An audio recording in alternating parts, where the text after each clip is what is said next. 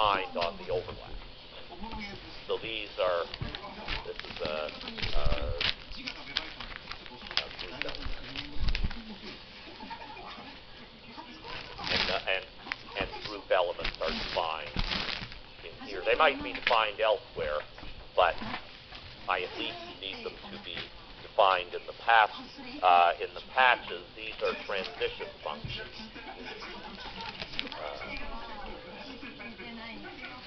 between the different patches on the manifold. So a characteristic class is a closed form on a manifold constructed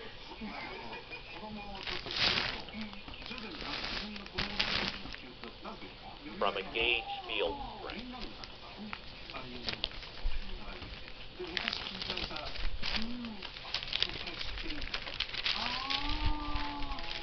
So you give me, if I have some gauge field, I can construct a field strength, and if you can give me an object that is closed, then that thing is called a characteristic class. And the integral of that class is sensitive to these transition functions, in the sense that I can always solve, let's see, closed form, let's call it. So I have dp equals 0. So locally, by Poincaré's lemma, I could write T as d of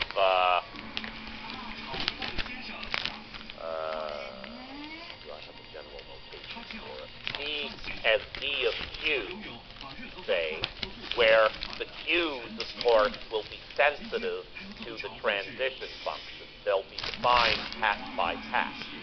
And if I can do this everywhere, then I've got a trivial solution. But if I cannot write this the same way everywhere, in other words, if there's a non-trivial relation between the q's from patch to patch, then I have an interesting gauge topological structure of the manifold. So the one example we saw already is that T could be the trace of f to the n. dp is in an n, in a 2n dimensional manifold, which is the 2 form. So it'll saturate it. So it has to, because it has as many dx's as there are dimensions, the d of this thing has to be 0. And it is certainly a closed form, but because of the anomaly, it's not necessarily an exact form. It's not necessarily something. So if omega is d omega plus omega squared, then we must have P of G inverse omega G to be P of omega. It's got to be gauge invariant, and P is some polynomial. Or rather, could always be expanded as a polynomial in the gauge potential if you constructed some other function, because it's a form. Because it's a form, I could expand that function for small values of the argument, and eventually the manifold and the power series will truncate, and so you're going to get a polynomial.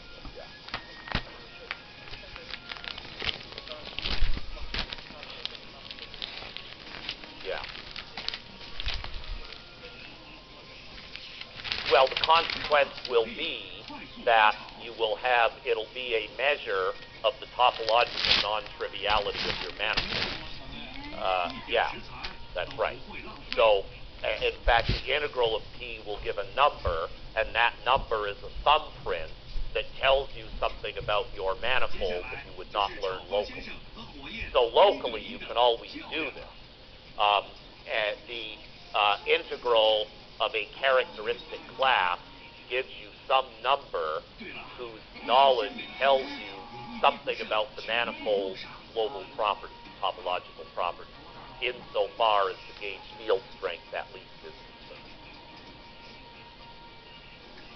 Yeah, that's right. Omega would be, I called it A over there, but omega is a one form. So omega is omega mu dx mu. It's a one form. And it is a gauge one form. Omega prime is G inverse omega G plus G inverse E. It transforms like that. And so this put into here gives you that transformation, and we require P to be invariant under this. So the trace of SCM is that. Is that okay?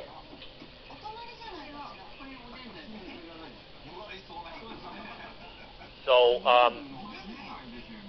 in fact, one example is that gauge field.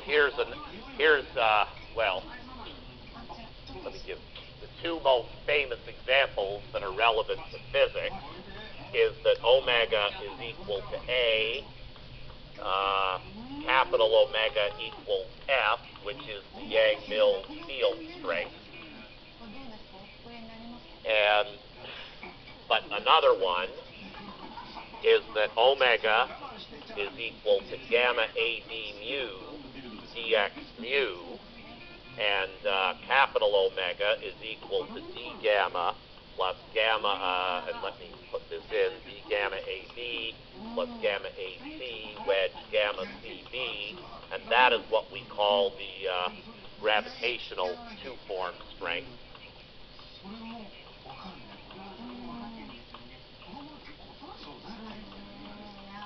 In other words, that's the Riemann tensor written in form language, basically, where omega, gamma is called the spin connection.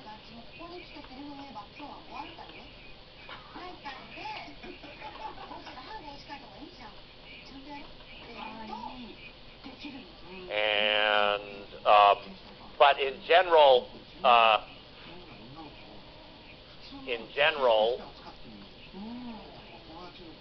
you could have the curvature, omega could be any Lie algebra valued form. So in general,